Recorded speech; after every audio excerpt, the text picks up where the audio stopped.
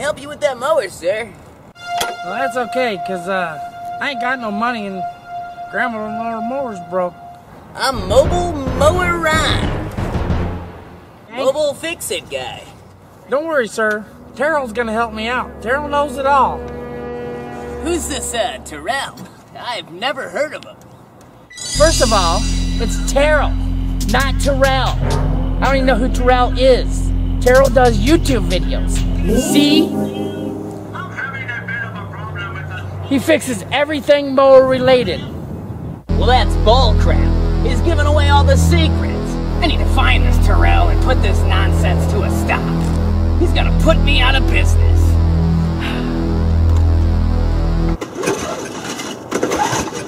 You need to work on your car first. Don't even start, all right? I know what I'm doing. I know it don't start.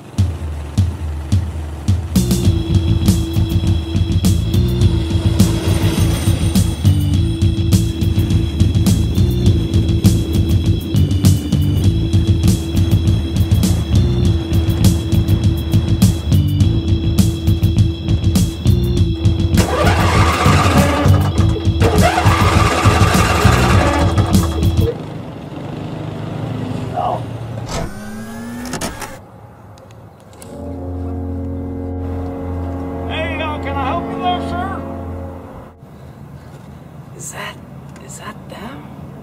Can I help you, sir? Yeah, you're that Taryl. I want to appreciate what you've been doing. First of all, my name is Taryl, not Taryl.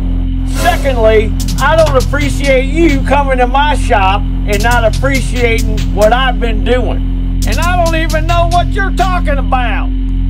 I'm Mobile Mower Ron. I fix mowers on the fly. And I don't appreciate you giving away all the secrets on the internet.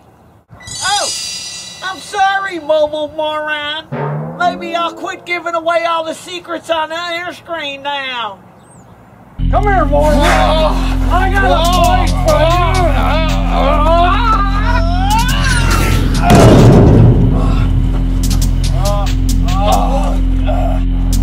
Here you go, Ron. Here you go. Oh, come on. Oh, come on, dude. Man. You're gonna be mobile in a few minutes. Pterodactyl here, and today's how-to is gonna be how to get a little bit more speed out of your foot-operated hydro. You know, some of these tractors over time, they start to slow down, and then you're like, how do I get more speed out of it? How do I get to go a little bit faster? So I'm going to show you how to get some more speed out of it. We're not going to get NASCAR speed out of it. We're just going to get a little bit more speed. But the first thing we're going to do is I'm going to show you a couple of tests to do to make sure that the transmission isn't bad. And then I'm going to show you what I did to get it to go a little bit quicker. A little jumpy. First thing we're going to do is we're going to test the transmission to make sure the belt isn't bad or the trans is bad. So what you're going to want to do is get up against some kind of stationary object so you can test and make sure the wheels spin. Now you don't want to damage your hood or smash the front of your tractor hood. So I'm just going up against these blocks here. So here we go.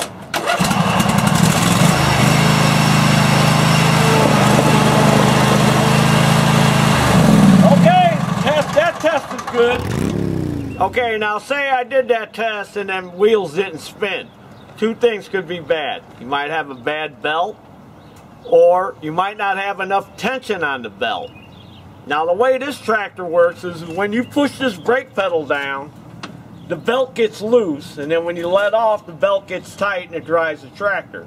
Now, not all hydros work that way. Some of them, the belt's tight all the time. But on these Craftsmans, that's how it works. When you push this down, the belt's loose. So another trick you can do is pull back on this and make sure you got enough tension. Maybe that spring is stretched. That puts the tension on the belt. Or maybe the belt is worn. So you might want to check the belt.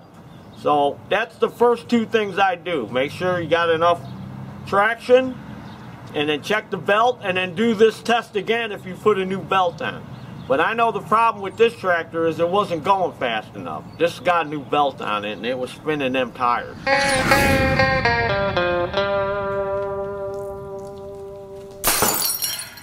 Oh, hey, I was just having a cold beverage.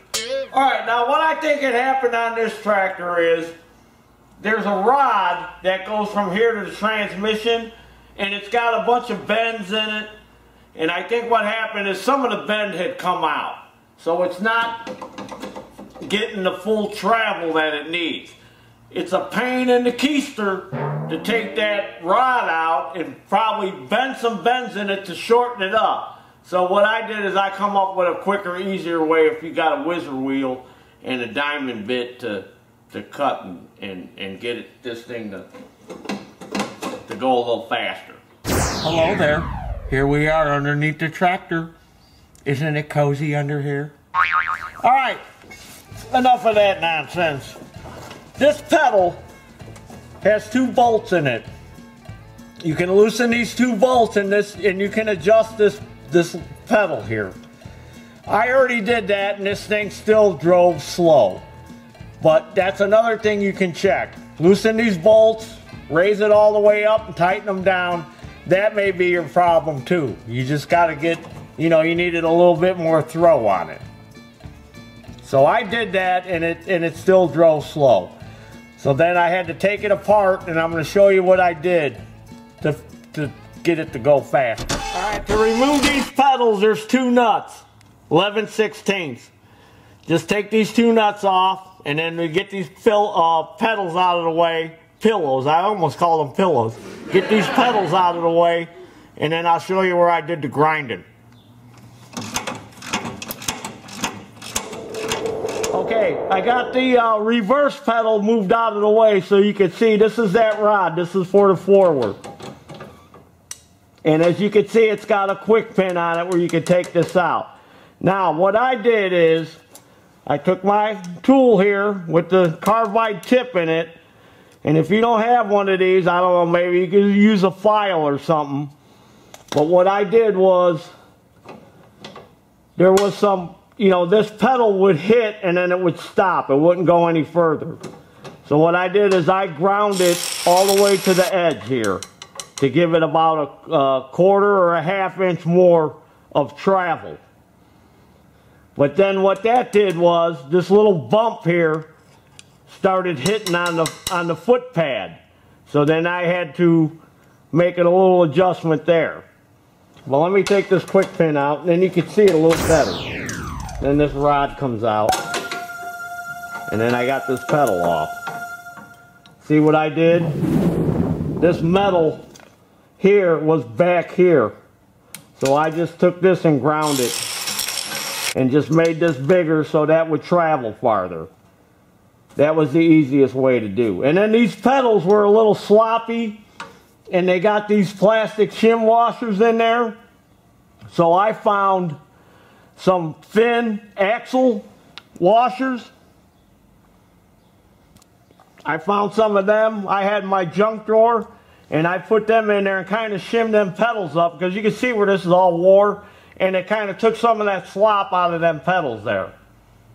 So now I'm going to put this all back together. We're going to go up top, and I'm going to show you what I did there. Alright, another thing, when you go to reassemble these pedals, make sure this little block here gets above. That's where your forward reverse. And there's a little adjustment on here for the reverse. You may not have to mess with that, but if you want to, you can move that a little bit, and you might get reverse to go a little bit faster. Okay, now after I did that, then I noticed when I pushed on the pedal, this little dog leg in this pedal here was hitting the floorboard. And then it was still keeping it from moving. So then I picked up the floorboard and then I took my whizzer wheel and I ground this out so it had some room. And then that way when you put the floorboard back on, it covers that where I chopped it up, but then when you push on it, the rubber's going to give. And if you want, you could trim that rubber away too. And then the speed picked up from what it drove originally because it didn't drive very fast, even though it had a new belt and all that stuff on there. So there's a quick little fix on if you want to get a little bit more speed out of your Craftsman tractor. And as always, there's your dinner! Oh, what's this? Oh, there's thousands of good gaskets in here. Look at all these gaskets. Oh, wow. Hope there's something I can eat in here. What's that noise? Oh, no. What's that noise? Oh, that's not the garbage truck. No. No. No. No. No. Hopefully, that's the last we're going to see of Mobile Mower Ron. That guy sure was a Mower Ron, all right.